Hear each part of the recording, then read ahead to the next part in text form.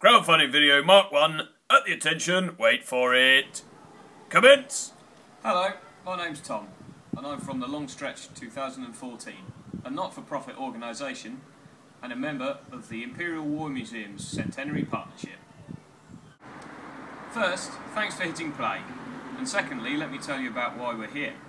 This year, as you know, is the 100th anniversary of the beginning of the Great War, a war that was so terrible that it changed history. Much has been written about the fighting aspect of this war, in books, on television and in films, but very little has been written about the life-saving roles.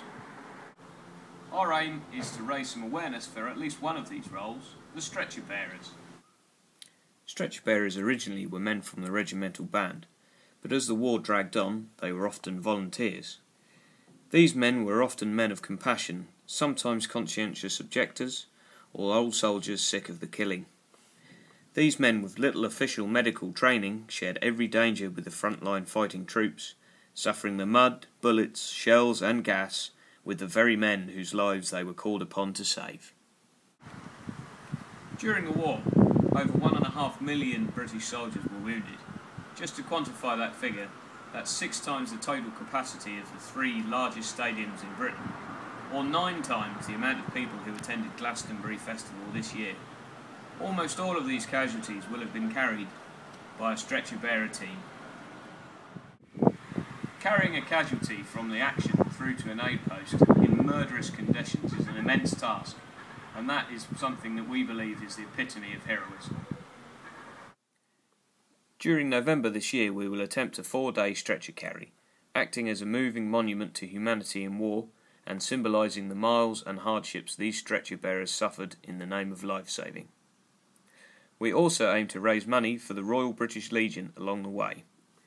We'll be wearing authentic replica uniforms, eating authentic rations, and living, marching and sleeping out of doors to try and experience just a little of what these men endured.